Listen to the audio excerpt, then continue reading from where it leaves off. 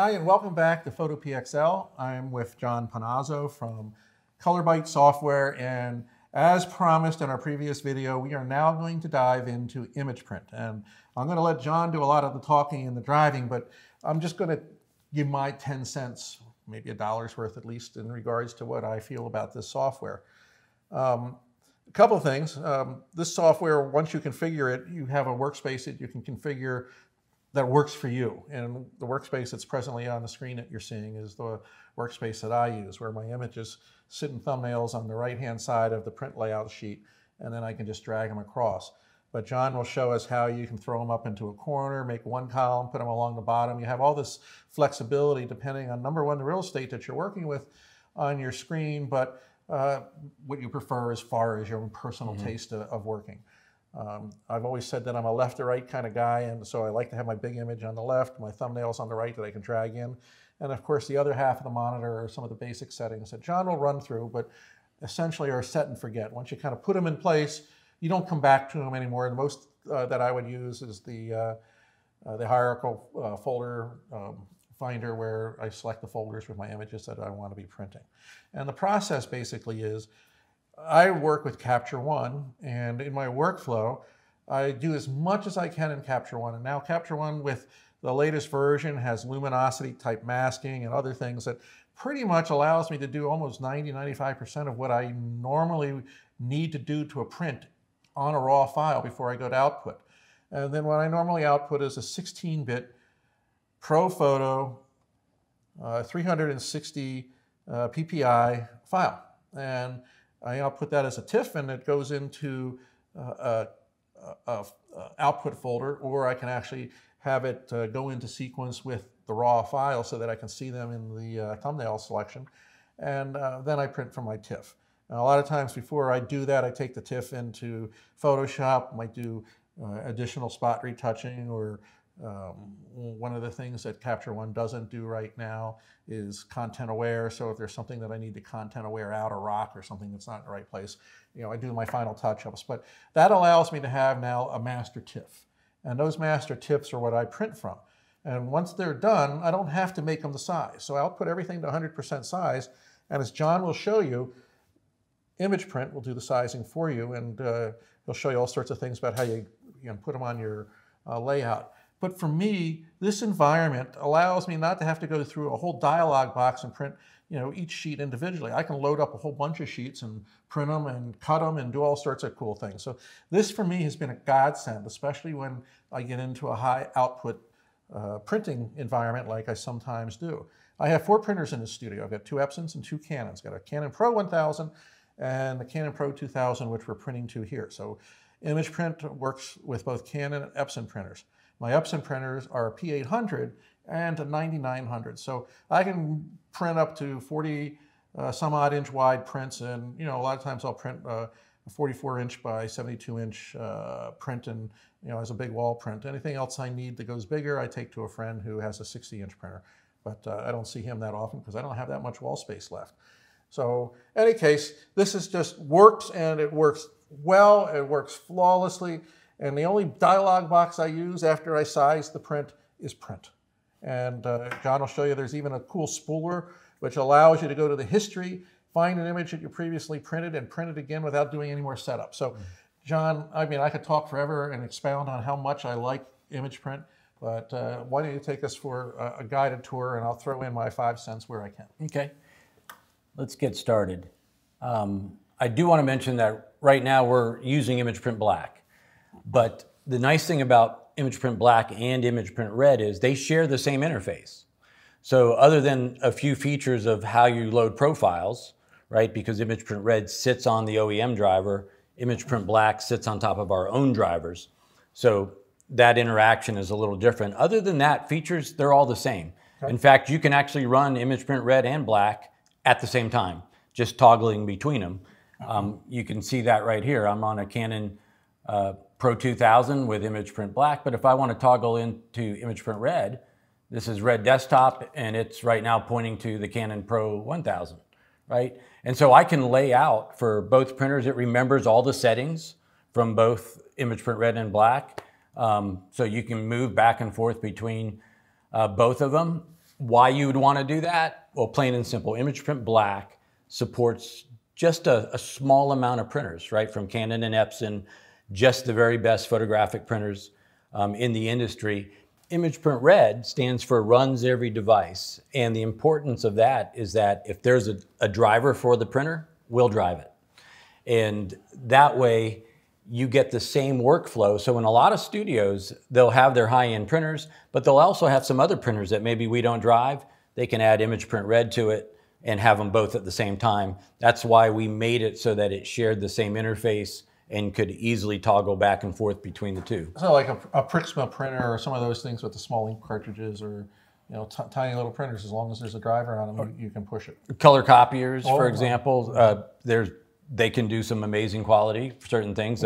Document printing. Imageprint now has a fabulous PDF engine built into it, so it can easily act as a document printer, especially if there's a lot of graphics in it, because it'll process them so fast. Those are kind of like laser, so you can do inkjet, laser, and what else? What else is out there? Dye summation? Dye sublimation printers, yep. Especially the little event dye sublimation printers that photographers bring on site with them. Okay, cool. To the events. So what I'm going to do is just kind of do an overview and explain, the interface in general. Real quick, we'll go through. This is just zooming the page view in and out. Okay. Right. Why is that important? Well, because we can add pages. So if we want to see a lot of pages we're going to be laying out, we want to view them all at the same time, we can change the page view on the fly. One of the things I want to stress on that one, go back to that for a second. You could take one image and stretch it out throughout all these things and it'll match them all up. So if you want to do, for example, in this case it would be 8/16/20 images in flush frames that kind of sit offset from each other a quarter of an inch, you can basically do that, and it does a really cool job. So sometimes if you're getting into some big jobs where you got to tile them or do something creative in the display purposes, this is a great way to do it, and it works perfectly. You can actually see, as I let go of the mouse here, how it's going to divide this image up. And so you can move in size, and you can set the overlap to whatever you want it to be. And the software will take care of all of that for you. So instant mural printing. And one of the features that I like most about this, and this is the thing I stress, as I said, I only make one TIFF file. I don't have to size it or worry about DPI or anything like this. As you see with how we're sizing this here, Imageprint has its own algorithm or whatever in regards to the sizing, correct? Right. And I just have to take the original and size it. And I've actually taken originals that have come off the iPhone and cropped images that were 8x10 JPEGs from 10 years ago, and put them in here and have made 1722 prints. And your interpolation factors, both on the scaling down and the scaling up, have just been amazing. So this is another one of these benefits, is you don't have to go to a third-party program prior to printing out. It does it all for you from your original one file, regardless of what it was. And everything we do, Kevin, is non-destructive. So the image always remains pure. So whatever we do, whatever changes we make to it, cropping, scaling, it just happens at print time. Those changes get logged in the job file. So if we ever want to reprint, they're there. But the original image is untouched and remains untouched. And the beauty of that, as you've seen, is because we often print things multiple sizes for different reasons, we don't have to have saved copies of those files hanging around on our hard drive. Our scaling and everything we've done is very specifically engineered for printing, right? So we do an amazing job for what we want to do print-wise, right? We're not a replacement for Photoshop, as far as editing images go, but as far as a print engine goes, we think we do a great job with that. I won't argue with you. Cool. So moving down here, rotation, simple flip, left, right, top, bottom. Yeah, actually, it doesn't hurt to flip this one, because you want to know where the bird's going, left or right anyway. So sure. Compositionally speaking, you can try it out a couple different ways. Exactly. Fit to margins. This is an interesting one, because oftentimes we're printing on a cut sheet, and we want a specific margin, top and bottom. Even works on a roll as well if you set the page size to what you want. But let's just say I wanted an inch and wanted it all around. I can set that. So this is fit to margins, and it says, give me the parameters that I've specified on this image. So I don't have to do math in my head to figure it all out. I just say, okay, and there's your inch. So it crops the photo to make that 1 inch. It did a crop zoom. Now, if we want to see what it did, just double click on the image. Oh, and then you can see the zoom marks and there's your crop zoom. And now you can move it around. See, this is why I love this program so much. Is it just does this cool stuff. Right? And yet it maintained what I told it to do. Because I said, give me an inch, it lets me move it around now, but it maintains my original parameters. Yeah, very cool. If anytime I want to reset, just hit reset. Go back, go down the list here, 1 to 1, always brings the image back to its original size. Yeah, so what are we all working with here is a 9-inch by 9-inch type frame. Right. An original Sure. output. Fit to page, center. So hit a button and it centers perfectly. The scissors, this is how you remove images from a page. So if I had multiple images on the page and I just wanted to remove the one that I had selected, I would hit the black scissors here. It's giving me a warning. I can turn that warning off. Say, okay, it disappears. Now, if I had multiple images on the page and I wanted to remove all the images, then I would hit the red scissors. We do have some text features that allow you to put text on the page anywhere you want, on top of an image, below an image, anywhere you want. You can do the text, put it there. I haven't used that often, but I've made a couple posters, like where I announce an open First Friday opening or something like that. Yeah, and it's pretty cool. It works like, wow, I don't have to go into Photoshop and it's vector based. Those text boxes and crap. It's vector based, just like Photoshop. So you're accessing your font list in your library, and it just allows you again to not have to jump into another package to do something that you want to do, and that's really what we're trying to do is keep things centralized here. Let's go ahead and bring back an image because I want to show really there's multiple ways really to do almost everything in Imageprint, and since sizing is one of the things you do often, let's look at that for a bit. We already showed you we can grab a side and just enlarge it, so it scales proportionally. Right, scales proportionally. If I grabbed a corner, it would scale disproportionately. I could come up here, just right in my title bar, and type in a size. So if I want that to be 16 inches, scales proportionally, and it'll figure out the height for that. Yep. Again, if I double clicked on it, it brings up Smart Crop, and I can set photo sizes that are pre-programmed, or I can type in a size here, right? So if I wanted to have, we'll do a 20 by 16, for example. And it's going to, again, show you what that crop and zoom factor is going to be and allow you to move it. Not only that, I can now change that and look how it... tighter. But it knows that I asked for a 20 by 16, so it knows to preserve those original settings. So it doesn't fight you. So a lot of times when you're not printing from an application that's designed for printing, and you try to do these things, it's the application's fighting you. Sure. Right? It's trying to do something different than what you're asking it to do. Well, we're on this page though. If I wanted to make like a 2 8x10s of this guy, I can do it on the same page, correct? Sure, absolutely. So what would I do for that? We can just bring them in again. Oh, you bring them in again, and then resize again. Right. We can size, double click on it, and just say 8x10, since that's one of our. This one would be a 10 by 8 with that orientation, and there you go. And then, and it's already, well, width is already 10 inches. Right. So can I do a duplicate of that one and just drag it to the left? So we can make a copy of it. We could bring it in again and do the same thing, or we can do a step and repeat. So under image properties here, I'll go to step and repeat, and I'll just say step that image twice. I love this feature. When I did Christmas cards, I just basically made one and then stepped and repeated it across and down, and it was pretty cool. And so really you can fill your page with as much stuff as you want. When you're ready to keep adding, again, it says, hey, there's no more room on this page. What do you want me to do? Go to a new page, right? If I say, well, you know, I don't need to go to a new page because these are just going to be little, right? I can, you know, everything. Very cool. Yep. So then you the page flow is all live, so I can move, you know, between pages easily with images. I don't have to worry. And, you know, even if I hit print right now, this blank page isn't going to print. The software knows there's nothing on it. I can get rid of it by simply hitting my page icon, and it'll disappear. Very intuitive. And then again, if I wanted to step and repeat this, we'll just go there and say, give me 6 of those. And your new printing software would be able to determine where all these are and cut these out, right?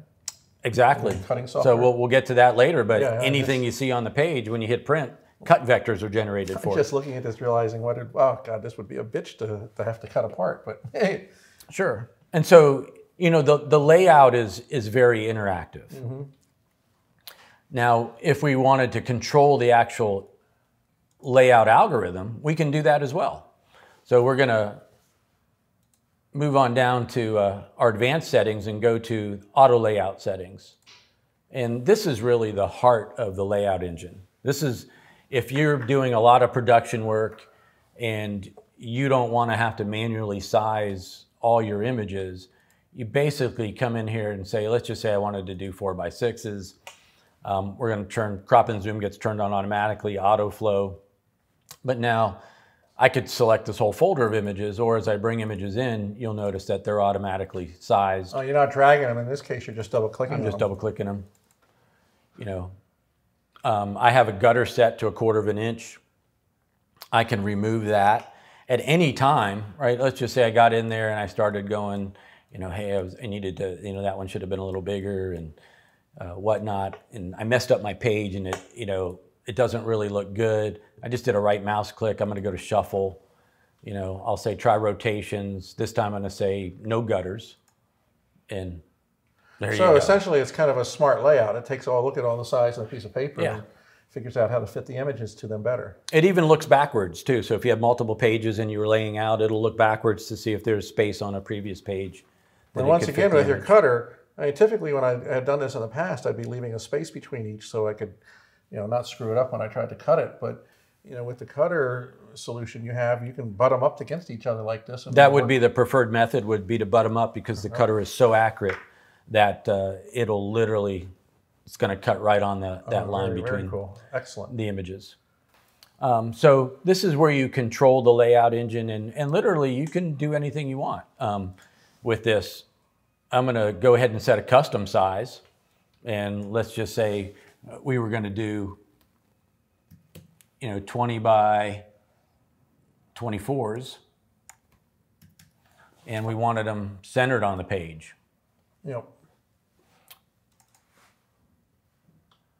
Right, so it'll even rotate them to best fit them in. Now, I like this solution a lot because if anybody's visited my studio knows that most of my pictures have a white border around them. I very seldom print edge to edge or borderless, because I just kind of like to have that you know, little thing around, especially when I frame them, because I want that little white edge to go all the way around the print after I do a matting. So this is a clever way of doing that. You maximize the size to a standard output size, and you have plenty of room for you know, where you need to do the framing and so forth. Yeah, and if you were doing a lot of images, for example, we also have a really nifty feature here called placeholders. We'll turn that on, and it's actually going to show you how many is going to fit on this page. Yeah, these various grayscale. That's cool. And as I'll remove the gutters here, and you can see the gutters move away here. And that way, if you wanted to change the actual page origin point, for example, we'll move this over. If we wanted these to be centered on the page, then we can change that XY origin point. And now when I bring in these images, you can see how they perfectly line up. Pretty neat. Yeah, very, very big on time saving. I mean, wow. You know, I'm just thinking out loud, and of course, you know, maybe you're all getting ideas while you watch this video, but over lunch we were talking about our iPhones, and I have like so many images in my iPhone. I have 82,000 some odd images in my iPhone, so call me crazy, but you know, we discussed, well, what do you do with all those pictures? And like, I have a new kitten. I have 3 new kittens, and it would be really cool to be able to take all these pictures that are sitting there. I can export them from my iPhone, you know, into JPEGs, and then just take the folder, make my 4x6s, and the cutter will cut them all apart. And now I've got these pictures that, you know, I've got that are snapshot size, but you know, I don't have to go to my phone. Oh, absolutely. And while you're making those 4x6 too, if you're unhappy with the crop at any time, it's live. So we can go to Smart Crop at any time we want, make adjustments, and watch how the positioning and the sizing is not disturbed. It knows what you want to do, right? Because you've set the engine's gonna, the algorithm's gonna preserve what you've asked it to do. Now, so we can share this with some portrait type people, you can do packages too. So if I had a customer that ordered an 8x10, 4x5s, and 9 wallets, you could easily set these up for doing package printing. So we have a complete template creation package built into Imageprint. So these are ones that are pre-made, that are just here for standard examples, package, right? Yeah. But to make your own is simple. Go down to New. It automatically looks at what page size you're on. You can, you know, change that if you wish, or if you're ready to just start laying out frames, you just go in here and you just start either choosing predefined sizes.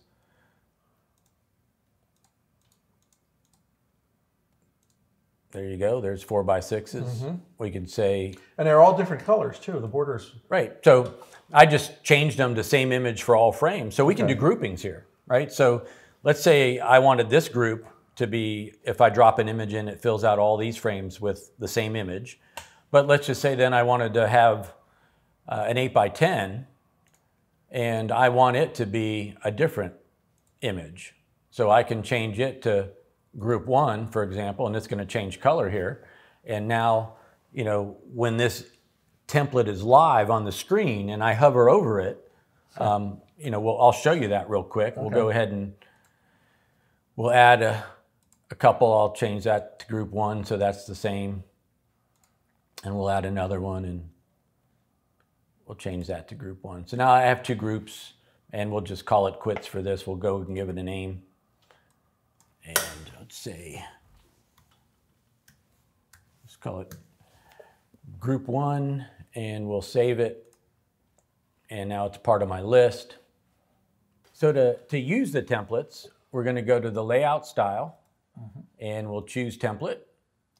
And then we'll find a template that we want to load in the interface. It'll show up here. And now, remember, we had set a couple groupings. So my first grouping will fill out, and then my second group, and now because we're set to auto flow, it says you're trying to start a new page. You know, let's go ahead and do some more, right? We don't have to. No. We can just get rid of that, go back to the first here. Now, again, these images you can still, even in a template, smart crop. Yeah, make adjustments to them that way.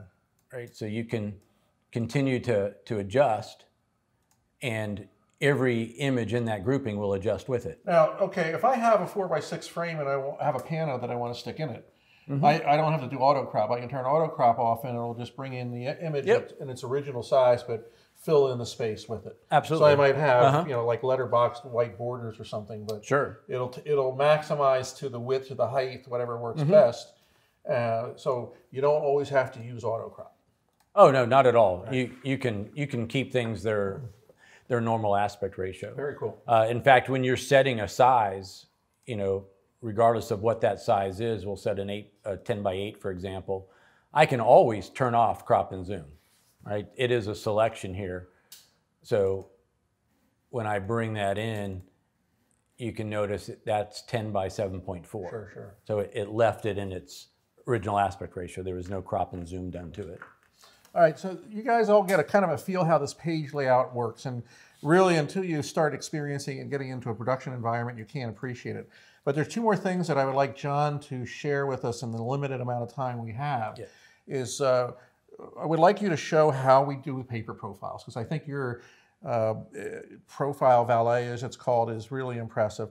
And there's another program running underneath this.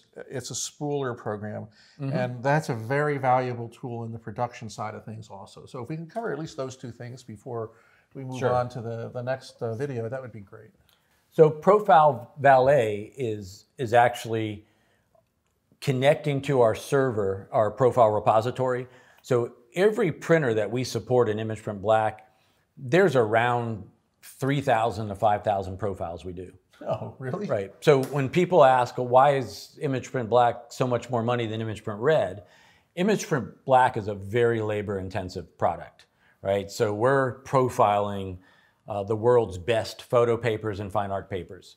And if we don't have a profile for a given paper, we'll build it for free for the life of the product. Right. You don't even have to be on the current version, right? So that's part of what you're buying into. Yep. So when a lot of people ask, you know, so what do I really get with Imageprint Black? You're getting the ability to have access to what we think are the highest quality profiles, because we do a multi-step process in our profiling for every paper that you come across that you'll want to print on. Well, this is one of the strong points, and this is, what we found before, specifically when we, did the original challenge. Can we make a better profile than Imageprint? Was just how good these profiles were. We can spend hours and hours fooling around and so forth making profiles, but literally, I'm telling you, if you don't believe me, use your own profile and then try one of these out, and you'll see it's incredible. Now you can't use these profiles in Photoshop or anything, so you can use them to soft-proof in Photoshop, right? But they are built for our drivers, right? So in Imageprint Black, we're creating the print driver, right? We're using our CMM, so our color engine. We actually write our own profiling engine, so we're not using off the shelf. So everything is made to fit together in a finely tuned system. I've heard you tell me before that you actually control the printer, and you control the ink and all sorts of things like that in regards to your drivers. Yeah, every printer is different, to the level that we control it at, in different models and different manufacturers. But in every profile we do, we have both a lookup table that describes sort of how we want the ink to fill the page, so to speak. And then on top of that, we profile.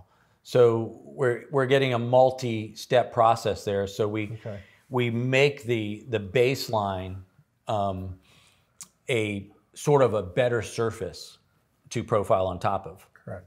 Now, John mentioned just a few minutes ago that they make custom profiles for the life of new papers. Now, doing what I've been doing for the last 15 years, I get a lot of paper before anybody else sees it. We're asked to try it out, test it out, print it out. And I've taken sheets of this when it's come in and sent them down to you guys.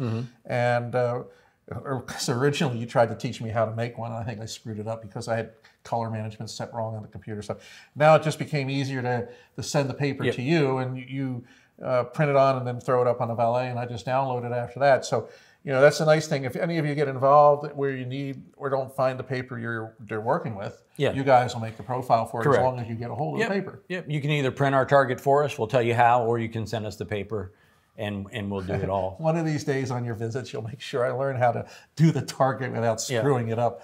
So back to the Profile Valet. Every time you launch Imageprint, we download an up-to-date index file that has an up-to-date list of every profile that we've done for your printer, right? So you're always up to date every time you launch Imageprint. So when you go to the Valet, you set a couple parameters. What ink are you using? Photo black, matte black? Are you in color or grayscale? For certain printers like the Epson printers, we do narrow gamut grayscale. It's coming soon for the Canon printers, and that's an extra option there.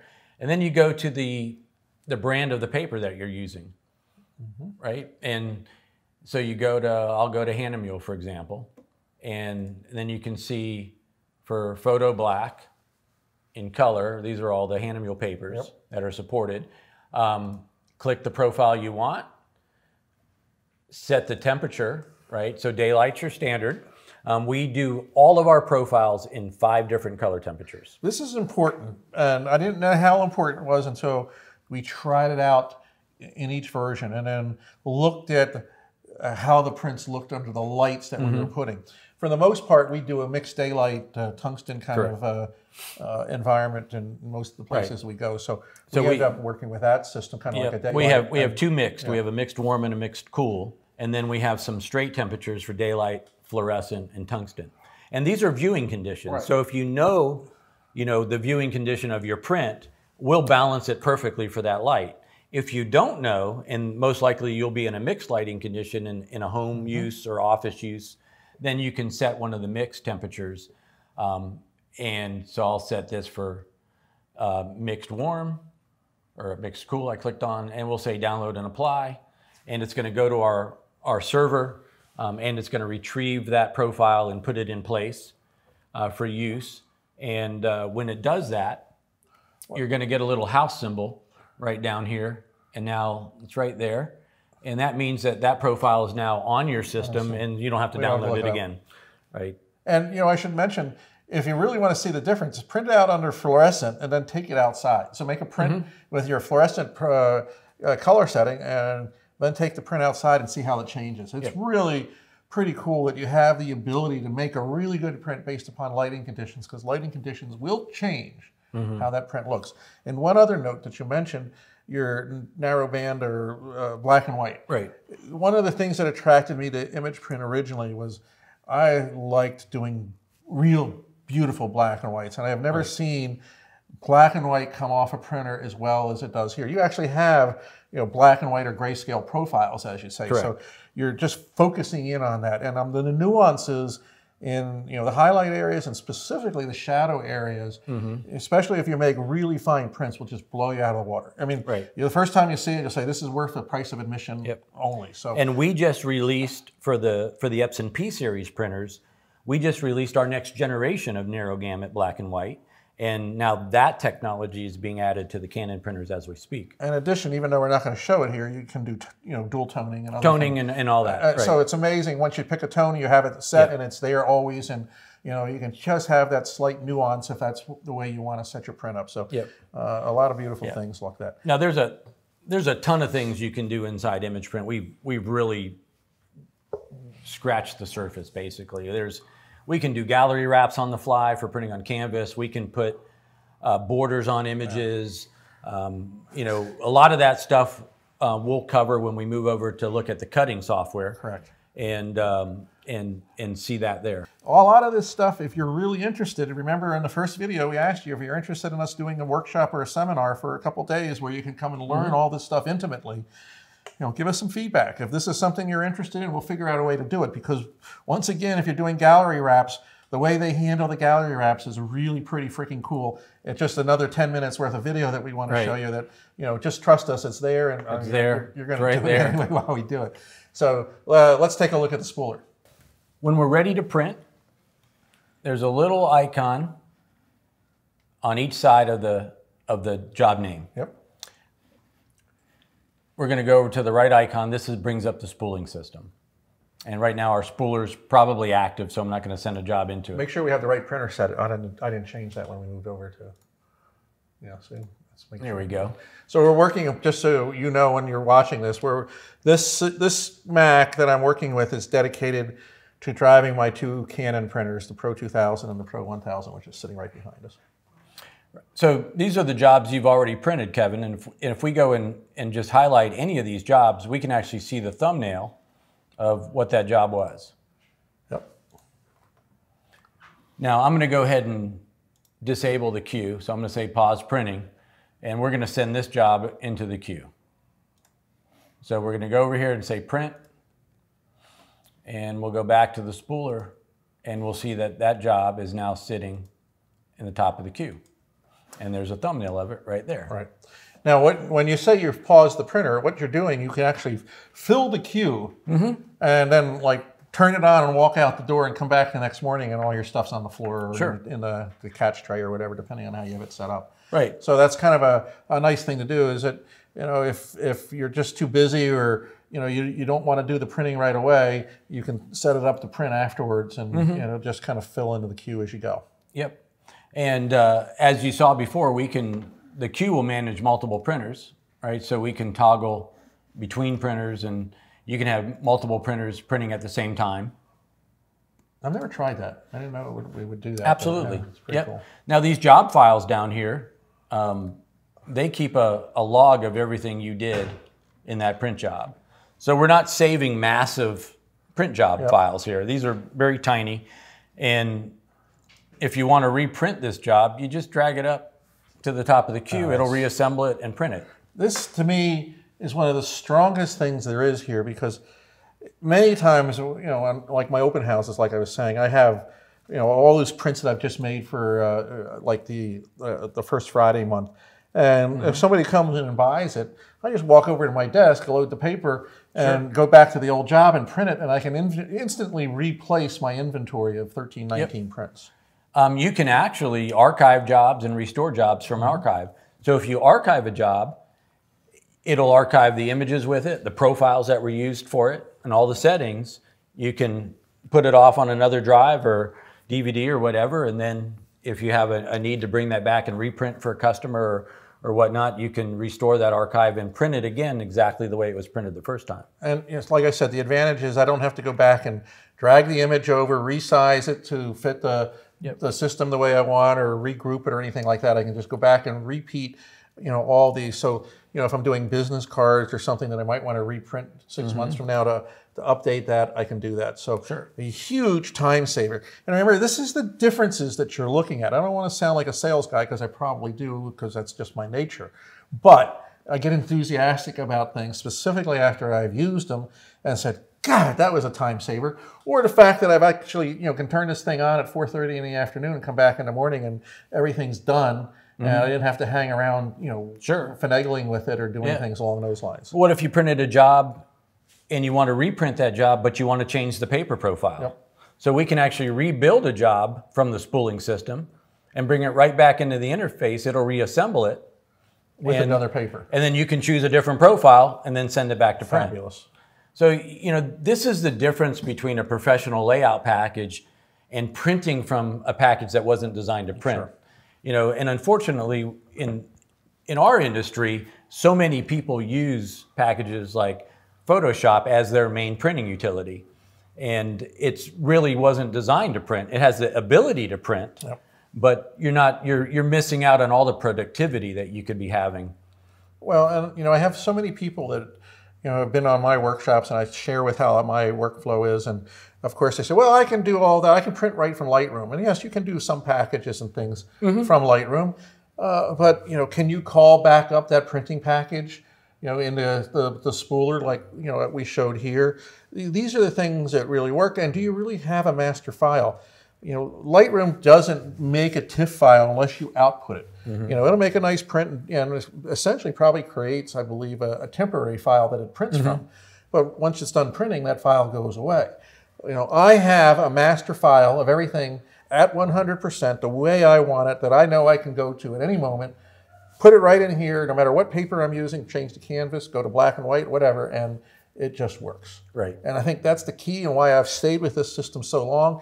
I've tried others out, and while there's some cool things out there, nothing makes sense compared to what I find in the Imageprint. This is how much it's changed my printing and joy for photography, and saved me hundreds of dollars on buying cases of wine where I would have been flubbing around trying to print from Photoshop. So there's too many dialog boxes to choose. And we're giving just a rough overview here, but if you go to our website or our YouTube channel, we have little videos on all the different features in Imageprint and things that people like to do. And you can learn, you know, each one's, you know, 3 to 5 minutes max. And you can just sort of focus in on the stuff you want to learn. As we've done in the past, I hope that you guys come back and you know, visit us more often. John's here once or twice a year, and we kind of catch up on things and do an update video. So you'll can look for some of those things. And don't forget, we might even be doing workshops. So yeah. let us know, and we'll be happy to do that. Now we're going to move on to what I still think is the save the best for last kind of deal, and it's the new cutter that you have for doing basically taking things like we just showed and cutting them out and then some. So how about we just take a break, and we'll see you on the next video and the next article where we highlight the cutter from, what kind of cutter is this? What's the name?